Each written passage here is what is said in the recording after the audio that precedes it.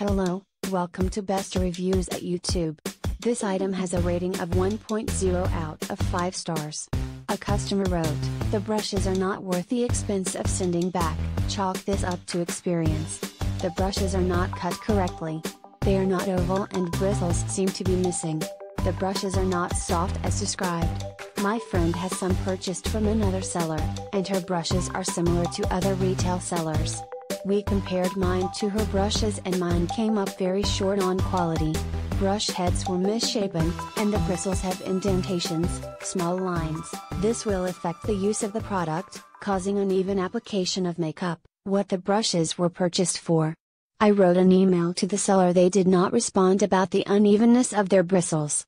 So on top of a poor product, the seller has poor customer service. Thank you for watching. Please give the thumbs up.